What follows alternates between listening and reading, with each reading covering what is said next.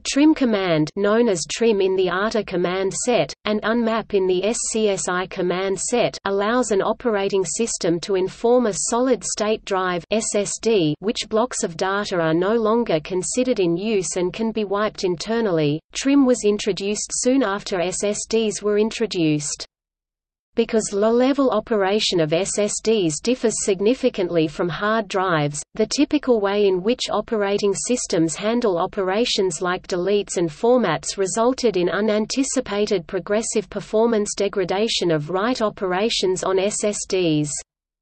Trimming enables the SSD to more efficiently handle garbage collection, which would otherwise slow future write operations to the involved blocks, although tools to reset some drives to a fresh state were already available before the introduction of trimming. They also delete all data on the drive, which makes them impractical to use for ongoing optimization.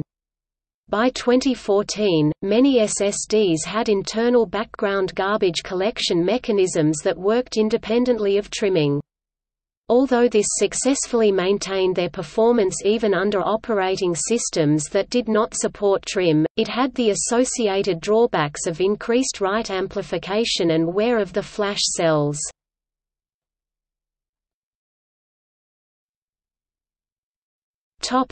Flash drive-specific issues.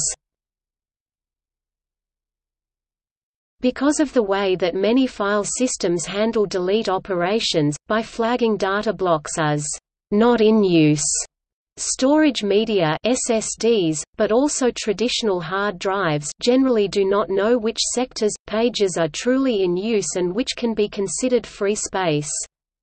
Contrary to, for example, an overwrite operation, a delete will not involve a physical write to the sectors that contain the data.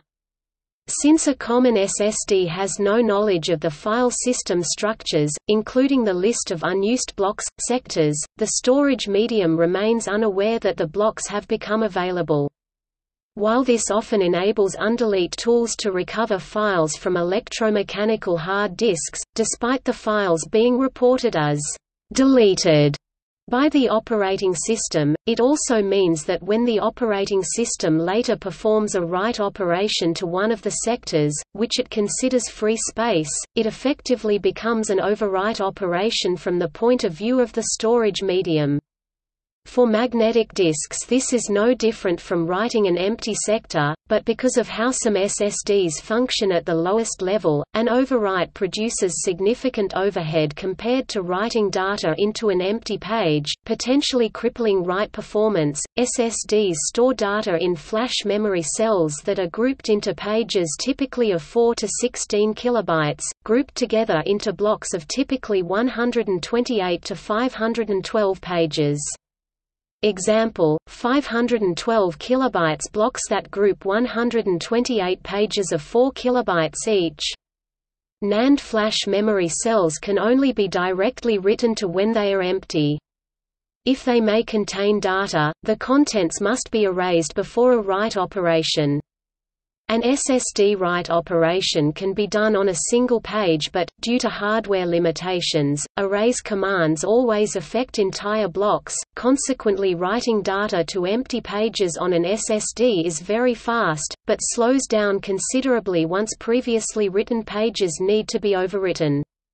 Since an erase of the cells in the page is needed before it can be written again, but only entire blocks can be erased, an overwrite will initiate a read-erase-modify-write cycle. The contents of the entire block are stored in cache, then the entire block is erased from the SSD, then the overwritten page is written to the cached block, and only then can the entire updated block be written to the flash medium.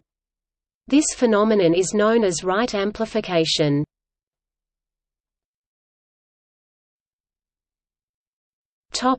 Operation. The trim command enables an operating system to notify the SSD of pages which no longer contain valid data. For a file deletion operation, the operating system will mark the file's sectors as free for new data, then send a trim command to the SSD. After trimming, the SSD will not preserve any contents of the block when writing new data to a page of flash memory, resulting in less write amplification, fewer writes, higher write throughput, no need for a read-erase modify sequence, thus increasing drive life. Different SSDs implement the command somewhat differently, so performance can vary. Trim tells the SSD to mark a LBA region as invalid and subsequent reads on the region will not return any meaningful data. For a very brief time, the data could still reside on the flash internally. However, after the trim command is issued and garbage collection has taken place, it's highly unlikely that even a forensic scientist would be able to recover the data.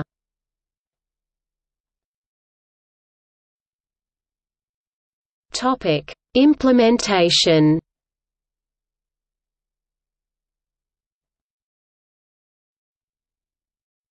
Topic: Operating system support. Trimming is only effective on operating systems which support it. The table below identifies each notable operating system and the first version supporting the command. Additionally, older solid-state drives designed before the addition of the trim command to the ATA standard will need firmware updates, otherwise the new command will be ignored. However, not every drive can be upgraded to support trimming.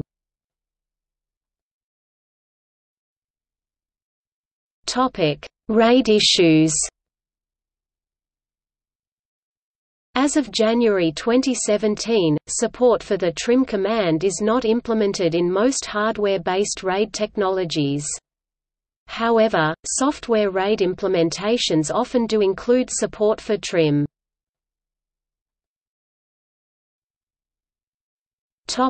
Windows. Windows 10 offers support for trim in SSD RAID volumes using the Optimize Drives option when configuring a RAID volume. Mac OS. The macOS RAID driver does not support trim. This is true for all versions of Mac OS X from 10.7 through macOS 10.12x. Trim is supported for RAID 0, 1, 4, 5 and 10 volumes when using the third-party Softrade application, including trim support with non-Apple SSD devices. Note: trim for non-Apple SSD devices must be specifically enabled using the terminal command sudo trimforce enable.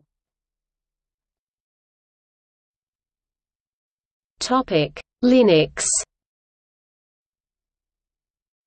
Trim is available with RAID volumes in post-January 2011 releases of the Linux kernel's DM RAID, which implements BIOS-assisted fake hardware RAID support, and which now passes through any trim requests from the file system that sits on the RAID array, not to be confused with DM RAID. Linux's general-purpose software RAID system, mdraid, has experimental support for batch-based rather than live, upon file deletion, trim on RAID 1 arrays when systems are configured to periodically run the MD trim utility on file systems, even those like ext3 without native trim support.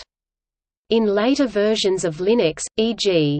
Red Hat Enterprise Linux 6.5 and beyond, mdraid supports actually passing through trim commands in real time, rather than just as a batch job. However, note that Red Hat recommends against using software RAID levels 1, 4, 5, and 6 on SSDs with most RAID technologies, because during initialization, most RAID management utilities, e.g. Linux's MDADM, write to all blocks on the devices to ensure that checksums or drive-to-drive verifiers, in the case of RAID 1/10, operate properly, causing the SSD to believe that all blocks other than in the spare area are in use, significantly degrading performance. On the other hand, Red Hat does recommend the use of RAID 1 or RAID 10 for LVM RAIDs on SSDs, as these levels support trim discard in Linux terminology, and the LVM utilities do not write to all blocks when creating a RAID 1 or RAID 10 volume. For a short time in March 2010, users were led to believe that the Intel Rapid Storage Technology (RST) 9.6 drivers supported trim on RAID volumes, but Intel later clarified that trim was supported for the BIOS settings of AHCI mode and RAID mode, but not if the drive was part of a RAID volume. As of August 2012, Intel confirms that 7 series chipsets with Rapid Storage Technology (RST) 11.2 drivers support trim for RAID 0 in Microsoft Windows 7. While Intel did not confirm support for 6 series chipsets, trim on RAID 0 volumes has been shown to work on Z68, P67, and X79 chipsets by hardware enthusiasts with a modified RAID option ROM.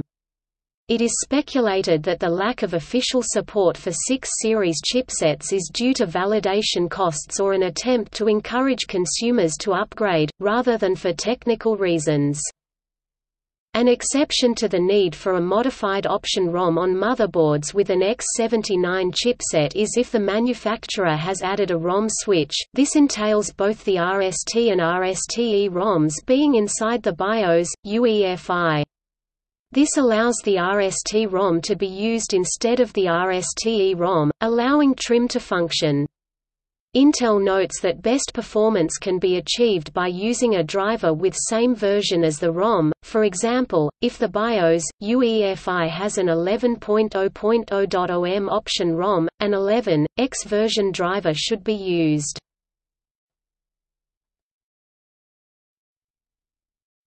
Topic: Enabling unsupported file systems. Where the file system does not automatically support trim, some utilities can send trimming commands manually. Usually they determine which blocks are free and then pass this list as a series of trimming commands to the drive. These utilities are available from various manufacturers, e.g. Intel, G-Skill, or as general utilities, e.g. Linux's HD Palm since v9.17, or MD Trim, as mentioned above.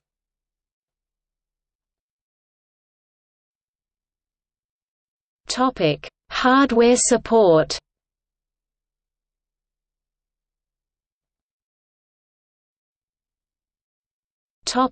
ATA. The trim command specification has been standardized as part of the Attachment interface standard, led by Technical Committee T13 of the International Committee for Information Technology Standards (INCITS). Trim is implemented under the Data Set Management Command opcode 06H of the draft AX2 specification. The ATA standard is supported by both parallel PATA and serial SATA ATA hardware. A drawback of the original ATA trim command is that it was defined as a non-queuable command and therefore could not easily be mixed with a normal workload of queued read and write operations. SATA 3.1 introduced a queued trim command to remedy this. There are different types of trim defined by SATA words 69 and 169 returned from an ATA identify device command. Non-deterministic trim – each read command to the logical block address (LBA) after a trim may return different data. Deterministic trim (DRAT) – all read commands to the LBA after a trim shall return the same data, or become determinate. Deterministic read 0 after trim RZAT – all read commands to the LBA after a trim shall return 0. There is additional information in SATA Word 105 that describes the maximum number of 512 byte blocks per data set management command that a drive can support. Typically this defaults to 8 or 4 kilobytes, but many drives reduce this to 1 to meet the Microsoft Windows hardware requirements for trim, that command completion time shall not exceed 20 milliseconds or 8 milliseconds times number of LBA range entries, whichever is greater, and shall always be less than 600 ms. An individual LBA range is called an LBA range entry and is represented by 8 bytes. The LBA is expressed by the LBA range entry's first 6 bytes and the range length is a zero-based counter, e.g., 0 equals 0 and 1 equals 1, represented by the remaining 2 bytes. If the 2-byte range length is 0, then the LBA range entry shall be discarded as padding. This means that for each 512-byte block of trim ranges that a device supports, the maximum is 64 ranges of 32 megabytes, or 2 gigabytes. If a device supports SATA Word 105 at 8, then it should be able to trim 16 gigabytes in a single trim data set management command.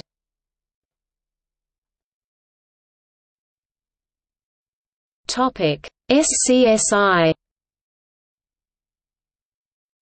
SCSI provides the unmap command, a full analog of trim, and the write same command 10 and 16 variants with the unmap flag set.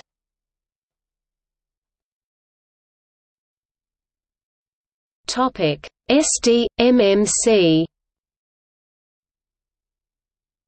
The Multimedia Card and SD Arrays (CMD38) command provides similar functionality to the ATA trim command, although it requires that erased blocks be overwritten with either zeros or ones. eMMC 4.5 further defines a discard sub-operation that more closely matches ATA trim in that the contents of discarded blocks can be considered indeterminate, i.e., don't care.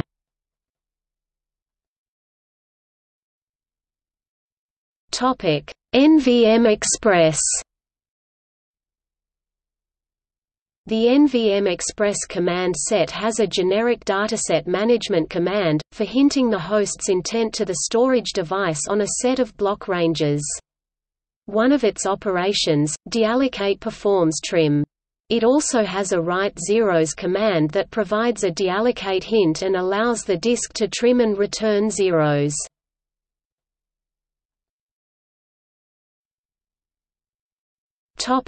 Shortcomings.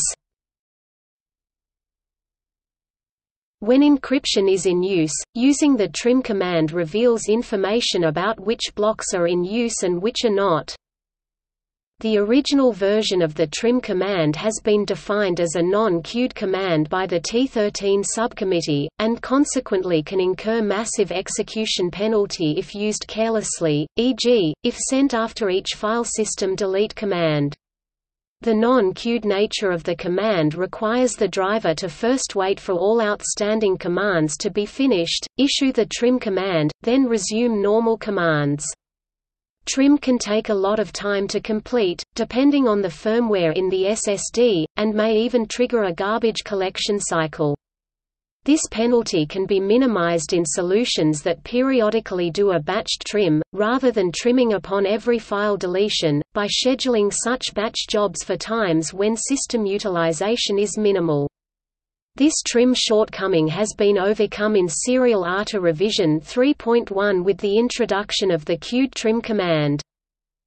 Faulty drive firmware that misreports support for queued trim or has critical bugs in its implementation has been linked to serious data corruption in several devices, most notably Micron's M500, Crucial's M500, and Samsung's 840 and 850 series. The data corruption has been confirmed on the Linux operating system, the only OS with queued trim support as of July 1, 2015. These devices are blacklisted in the Linux kernel's libata core. C to force sending non-queued trim commands to these drives instead of queued trim commands. Micron M500 using all firmware versions, only those prior to MU07 have the issue, but Linux hasn't caught up. Crucial M500 using all firmware versions including factory recertified SSDs. Only those prior to MU07 have the issue, but Linux hasn't caught up. Micron M510 using firmware version MU01. Micron M550 using firmware version MU01. Crucial M550 using firmware version MU01. Crucial MX100 using firmware version MU01. Samsung 840 and 850 series SSDs using all firmware versions. This file also blacklists the Superspeed S238 against trim in general due to causing the wrong blocks to lose data when trim is issued. Labata-core.c also has a whitelist to list SSDs that are reliably known to the subsystems maintainers to correctly implement the DRAT and RZAT flags, rather than ignoring them, as many drives do. The whitelisted drives are as follows: Crucial SSDs, Intel SSDs excluding the Intel SSD 510, Micron SSDs, Samsung SSDs, Seagate SSDs.